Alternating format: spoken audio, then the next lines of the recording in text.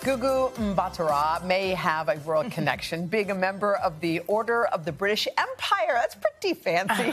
She certainly is making a name for herself in Hollywood. Beginning this Friday, you guys are going to see her in the new psychological thriller, Surface. She plays Sophie, who's suffering from extreme memory loss and trying to piece together her old life. Take a look. Sophie. I'm sorry, do I know you? Yeah. You were at the restaurant. We need to talk. Who are you? Your husband's coming.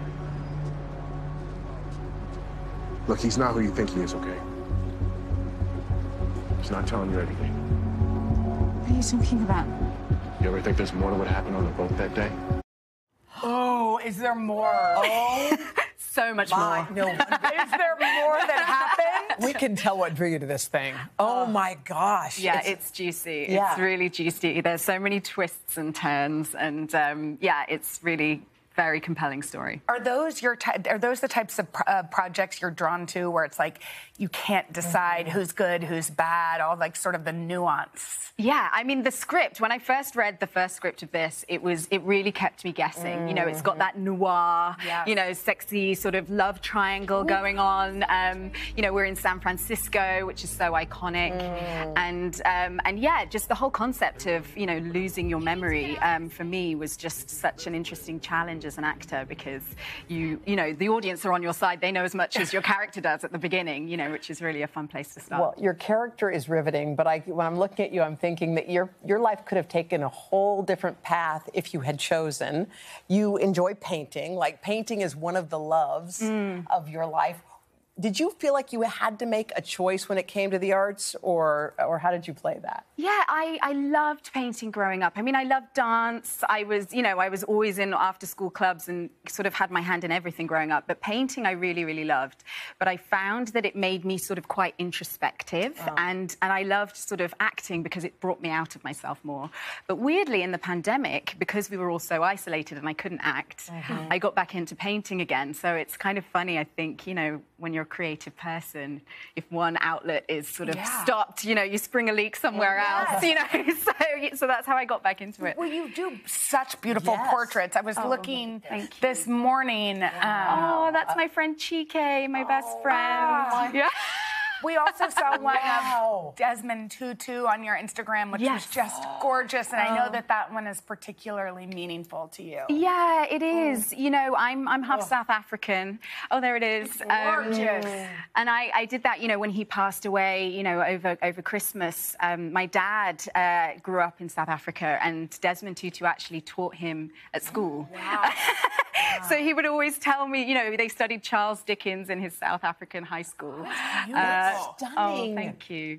Stunning. So that was a very personal one to me, you know, everything that he stood for, and obviously my family's legacy and the legacy of that country is very special. Who was the first person, Gugu, who looked at you and said, yeah, you have it, whatever that thing is, whether it's acting or art? Who believed? Was it a teacher, a family member? Oh, you know, I always sort of, I never had anybody sort of endow me with that. I suppose my mum always gave me confidence. I think she... well, I was a very exuberant child, and so she always encouraged me to express myself. So, you know, I very much credit her with allowing me just to be me, really. I don't think that anybody, you know, ever said, oh, you have it, but I think I was just very persistent and and keen and enthusiastic, and I think that can get stamped out of you when you're young, you know, depending on who you're surrounded by. So I feel like my parents really nurtured me. We have one thing in common, and that is that we adore Oprah. Well, and by, like, the whole world has that in common. Yeah. And she reached out to you. You formed a friendship after she saw you in Belle. Yeah. The first film. The first film I ever did, you know, where I was the lead role, which was such a special film to me, a British period piece, and it was bizarre because I was actually doing Oprah's meditation series with Deepak Chopra at the time, and so I was listening to her voice every day, and then I had this, you know, missed call, and I didn't recognise the number, so I didn't answer.